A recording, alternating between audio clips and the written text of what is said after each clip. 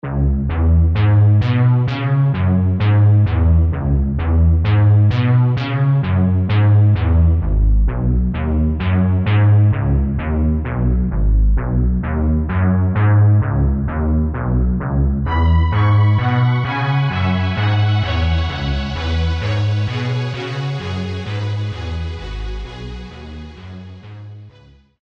like that briefly about Agatha Christie book that had a plan in it. He didn't mention it by name.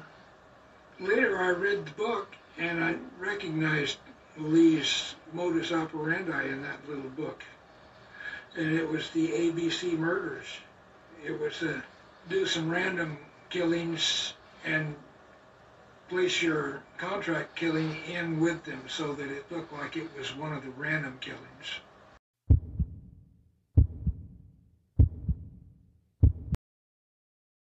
Hello everybody and welcome back to the Zodcast. That was of course Don Chaney bringing up the book by Agatha Christie called The ABC Murders. And like I said, it's always under the guise of Arthur Lee Allen, of course, but he knew about this book, and he's admitting it, and he's even admitting that Arthur Lee Allen never even mentioned the name of the book being The ABC Murders by Agatha Christie. So this is part 2, and some more parallels are going to be mentioned between this book and the Zodiac Killer crimes. So just to kind of recap on the last episode, we talked about the ABC Murders and just some generalities between that and the Zodiac Killer crimes. Of course, the ABC Murders is a work of fiction by Agatha Christie, and it's set in 1936 or the 1930s, and the book was written in, I think, 1936, so it was current to the time it was written. But the basics are that it is talking about a serial killer, which, you know, that term didn't exist then, but it was a spree killer, as they called it, a guy that committed multiple murders, and he's calling himself the ABC murderer. And he calls himself because he, when he chooses his victims, the first victim's name started with an A and the second with a B and then a C on the third crime, and then the fourth was a D. And that's another interesting parallel, that there were 4 crimes in the Agatha Christie book, The ABC Murders, and there was 4 canonical crimes, as we call them, and the Zodiac killings. Of course, in the Agatha Christie book, they're not couples. None of them are couples. It was all single individuals. So that's one discrepancy between the book and the actual Zodiac crimes. But it makes a really good framework. And to get into it a little deeper, we have the lead suspect, or actually the guy that we find out is the ABC murderer, is a guy that goes by the name Franklin Clark. So, spoiler alert, if you're wanting to read the book, I'm giving that away. The murderer turns out to be a guy named Franklin Clark. And really interestingly about that, Franklin Clark, before he's discovered as being the ABC murderer, actually offers help. He inserts himself into the case by saying that the family members of the murder victims should get together and try to figure out who the killer is. So he does insert himself into the case, a la Don Chaney, more so than even Arthur Lee Allen. Don Chaney inserts himself in the case, trying to give him try to give them the name of the person that's going to solve it. Arthur Lee Allen never did that. He offered to help, but he never really did anything but keep the police running in circles. So going back to the ABC murderers, like I said, the killer turns out to be this guy named Franklin Clark. And what Franklin Clark wants to do is basically, what he did do was kill his brother, a guy named Carmichael Clark. And he was worried about that because Carmichael Clark's current wife was sickly, and he was afraid she was going to die, and then his brother Carmichael was going to get together with the secretary or something at the office, who kind of may have had her eye on him, and his brother Carmichael Clark's a very wealthy guy in society, so he's, it's basically a money thing. He's worried that if his brother's wife dies, that he's going to hook up with this younger lady, and she's going to take all his money, and he's not going to get any. That's it kind of in a nutshell. So it is motivated by money. And when Don Chaney brings this up, he's talking about a contract kill. Well, the reason Chaney mentions contract kill is because of Ralph Spinelli, of course, and Ralph Spinelli's story about Arthur Lee Allen coming to him saying, hey, I can do hits for you, and I'll show you. And then Paul Stine gets murdered. Then he comes back and tells Ralph Spinelli, hey, do you believe me now? And Spinelli says, yeah, I believe you. Now get the hell out of here. So that's the reason why Chaney's equating that and using the word contract kill, because he's still trying to shade enough of this over to Arthur Lee Allen. What is apparent in the book as there was a targeted murder, and that being Clark's brother, because obviously, like I just said, Clark wants to take out his brother because he's worried that the brother's wife's going to die and this younger lady's going to get with him and he's going to eventually lose his money. So it was a targeted murder placed in between random murders. Not a contract per se, because no money was exchanged to go do the murder, of course, but the brother's the one he wants to remove, and he's doing these other 3 murders in addition to it to kind of throw the police off. So important things to notice here is it's a set of murders. It's 4 murders. The guy names himself ABC, which is what he wrote on the taunting letters that were sent in this book. The ABC murders by Agatha Christie were sent from Franklin Clark to the ex-detective named Poirot. So Poirot is getting these letters from the killer because the killer thinks this guy's smart, and I'm going to try to mess with him and give him plenty of clues to try to come catch me to see if he can do it. So it's an intellectual deal by this killer to see if he can outsmart them. Sounds a lot like Zodiac, doesn't it? And I want to read one of these taunting letters that was sent to Poirot by Franklin Clark in the book, and let you tell me if this sounds a little bit like what the Zodiac's going to do many years later after this book is written.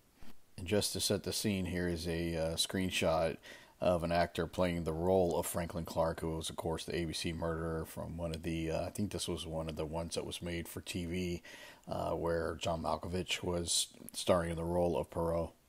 And the taunting letter reads, "Poor Mr. Poirot, not so good at these little criminal matters as you thought yourself, are you? Rather past your prime, perhaps. Let us see if you can do any better this time. This time it's an easy one. Churston on the 30th. Do try and do something about it. It's a bit dull having it all my own way, you know. Good hunting. Ever yours, ABC." So you just see a lot of that. Of course, he has a hunting reference in there. Of course, Zodiac mentions hunting in the 408 cipher. But you see the tauntingness of it, and that just wasn't common. There was never any known serial killer up to the Zodiac that was known for sending taunting letters to either the detective or to the media, for that matter, the police or the newspapers at the time. So it's just another thing to consider. Here you got a guy writing taunting letters to what we call a law enforcement figure as a detective, and this same person who turns out to be the murderer is also inserting himself into the case before it's solved and offering for to get the families together and try to figure out who murdered their family members. And so he's inserting himself. There's just a lot of parallels here. Another parallel I had mentioned between the book The ABC Murders and the Zodiac Killer case is in the book The ABC Murders. There is a character named Elizabeth Bernard. She goes by the nickname Betty, and she is the second victim of the ABC murderer. And, of course, we have Darlene Ferrin, which went by the name Dee for short. And she was the Zodiac Killer's third victim because, obviously, the first 2 were Betty Lou Jensen. There's Betty again, of course, and then David Arthur Faraday. And then Darlene Ferrin being the third person to be murdered by the Zodiac Killer. So in the ABC Murders book, the character, Betty Bernard, is a waitress at a breakfast-type restaurant. And obviously so is Darlene Ferrin, who at the time of the Zodiac crimes worked at a place called Terry's Waffle House. And it was well known that when Darlene Ferrin worked at Terry's Waffle House, she was very flirtatious. She was considered a flirty waitress, very nice to customers, and she dated a lot, although she was married. And this is really in perfect parallel to the character from the ABC Murders book. But what's more interesting in the book, The ABC Murders, it states a time of approximate death of Betty Bernard, the victim, and it's sometime between midnight and 1 a.m. And as we know, that the time of death of Darlene Ferrin was 12:38 a.m. as she arrived to the hospital after the Blue Rock Springs shooting. So that's a stunning tie-in there. Now, I don't know if Darlene Ferrin was the Zodiac Killer's prime target or if that was a contract. That probably was not a contract, but if it was the let's just say it was the murder that the Zodiac wanted to commit, and did the others just to camouflage it, as they do in the book, The ABC Murders. It is interesting that Betty Bernard from the ABC Murders book and Darlene Ferrin from the Zodiac Killer crimes were both killed in the same hour. And one of the clues that the ABC murderer always left behind after he killed someone in that novel was he would leave a ABC railway guide, and that would be one of the definite clues that he was the one that actually did the murder. So it's kind of I guess kind of reminiscent to the Zodiac Killer cutting off a piece of Paul Stein's shirt and then mailing it in. But but they would actually find this piece at the crime scene, so it was kind of his signature to leave a copy of the ABC railway guide at each of his murders. So how that would tie in exactly with Zodiac or not, I don't know, but it's just something worth mentioning for sure in this book. So now, as promised, I want to answer this question that was left in the comment section by Mark Gunn, and he says, Drew, if it turns out that Chaney and Allen were the Zodiac, and they did base the Zodiac murders on the ABC murder theory, that would mean that one of the 4 attacks was a targeted planned attack, and the other 3 were just random murders to disguise the main one. So what one would be the planned attack, and what ones would be the random murders? Well, as I just mentioned, I don't know the answer to that. I wish I did, but I'm thinking that one of them, if it was the planned attack, could have been Darlene Ferrin. I don't know if that would have been, I don't even think that would be more like a jealous husband and Dean Ferrin, or James Phillips Crabtree. Of course, that was Darlene Ferrin's husband before Dean Ferrin. But I'm thinking if it was Darlene Ferrin, it's because of something she knew. I mean, she dated officers. I think Buzz Gordon was rumored to have been dating her. So it would have been more like something she knew other than like a jealous boyfriend or husband, in my opinion. I'm not saying she was. I'm just saying I think she's the most likely, if that was the case, where there was a targeted murder like the ABC. I think it would have been Darlene Ferrin. And here's the second part of Mark's question. It says the cab driver murder stands out by a mile, so that might be the targeted attack, and the attacks on couples might be the random murders. But why would they plan to attack a cabbie? Question mark. Would it have something to do with Lee wanting to become a professional criminal and prove himself to the mob? Question mark. I'm sure Don said something like this in the documentary. Maybe Ralph Spinelli was telling the truth? Question mark. Or it might just be that Don and Lee liked playing with the police and had nothing to do with the Z, since DNA, fingerprints, and handwriting samples came back negative for both guys. So starting with Paul Stine, could he have been the targeted murderer? Who knows? Could have been. Paul Stine does stand out because he was a single man versus a couple. Wasn't a lover's lane, obviously. It was in the city of San Francisco in the Presidio. I lean against that for Stine because just from what I know about him, and I was fortunate enough to talk to someone on the phone a long time that knew Paul Stine well and just said he was what you saw. He was just the sweetest man you ever knew. Painfully shy. Really, funny, kind of a cut up, but at the same time very shy. Just like even when he had to speak in front of a class, he was very nervous. Just a really good, solid guy. There's never been anything that's come out on Paul Stine that would show otherwise. So who would want to kill Paul Stine? Is my question. I mean, and as far as Darlene Ferrin, like I said, I think with all the men that she did date, she probably had some knowledge of something going down. So I'm not saying she was. I'm really not. It's just if I had to gamble on this and you told me, hey, one of these 4 canonical Zodiac crimes, one of these people are a targeted murder, I'm going to go towards, I'm unfortunately going to go towards her because of the network she was in and the people she knew. Just for that. Not a jealous thing, but maybe just for things that she knew. But like I said, none of these 4 could have been a targeted murder, and they could have all been random. I'm just saying, if there was one, I lean towards Darlene Ferrin and not Paul Stine. But I agree with you. Paul Stine does stand out versus the other crimes. Okay, yeah, those are great questions. That's why I wanted to answer them here instead of just typing a bunch of stuff into the comment section because it's so long and that, the answers would be so long. And then getting into the next part of Mark's question is, I kind of answered it before with the whole Ralph Spinelli thing. And if you go watch, his name was Arthur Allen. I agree with George Bauer, where he didn't think that Arthur Lee Allen would have been dumb enough to trust a hood like Ralph Spinelli, who had mob connections. there was some bad blood between Allen and Spinelli. That's the video starts off with Spinelli telling that story about dancing with the girl and the boyfriend getting mad. And the boyfriend was not Arthur Lee Allen, but maybe Arthur Lee Allen was friends with the boyfriend. Who knows who that was? But Arthur Lee Allen goes over to Spinelli's house, and the door explodes, and some fight ensues. It's just really strange in that documentary. His name was Arthur Lee Allen. They never clarify that story from Ralph Spinelli, but there was a police report on that date that they said that incident happened. So absolutely, Arthur Lee Allen was aware of Ralph Spinelli. So I agree with George Bauer. Arthur Lee Allen would not have been dumb enough to trust Ralph Spinelli, and because Allen knew what kind of guy Spinelli was. You couldn't trust him as far as you could throw him. So why would Allen want to go offer him services if he's going to be the Zodiac and do contract murders to Ralph Spinelli? It makes no sense whatsoever. So no, I don't think that's what happened at all. And on the screen, of course, is a photo of Ralph Spinelli holding up a book that he wrote called Prison as Punishment, because he had done a lot of time in prison. And for most accounts, Ralph Spinelli turned his life around. He went back, I think he got a PhD, just did a lot of good things. It's just unfortunate that he didn't come clean before his death. He was dying of cancer. You can tell in this photo how skinny he is. It's because he's dying of cancer. He got to fulfill a lot of things. I think he met Jack Nicklaus. He was really into golf, so it was a big deal for him to get to meet one of his idols in Jack Nicklaus. And I'm glad he got to do that. But I really wish Ralph Spinelli came clean about the whole Arthur Lee Allen deal before he passed away, because I honestly don't think he was being honest about it.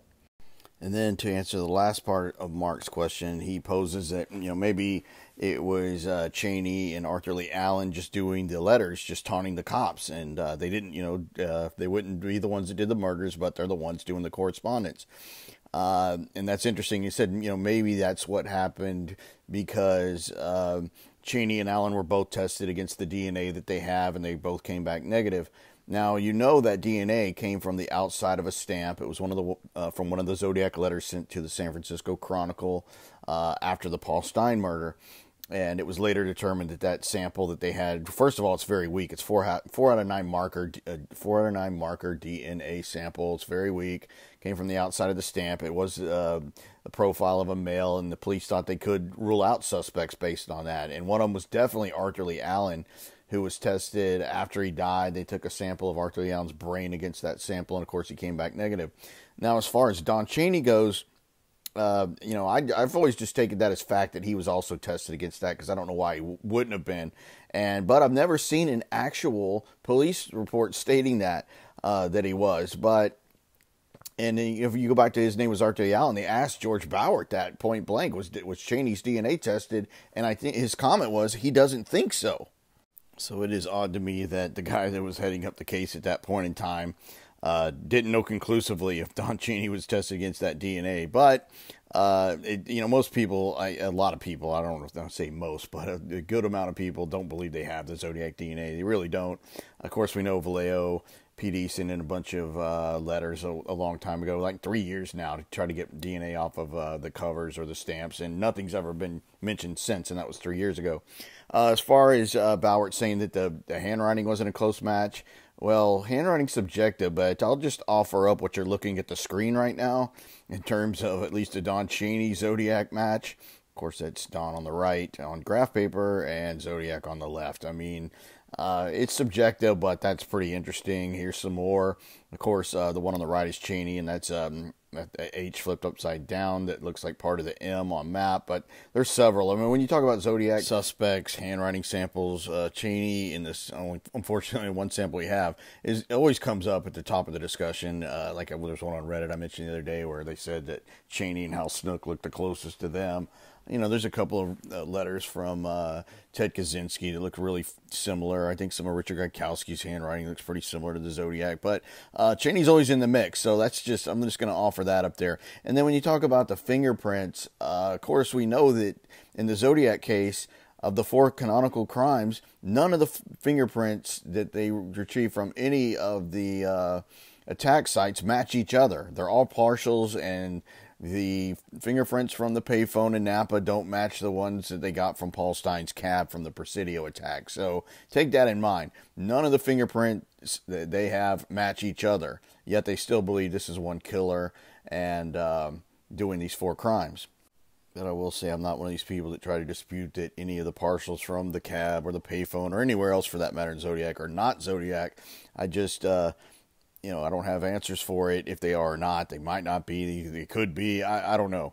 That's the thing with this case. There's never hardly anything totally definitive, even pointing towards, did they have, where is the evidence of these fingerprints being done by Cheney or anyone for that matter? You just assume they did it, and I go with those assumptions, but, I always want to go back and point to what we do know.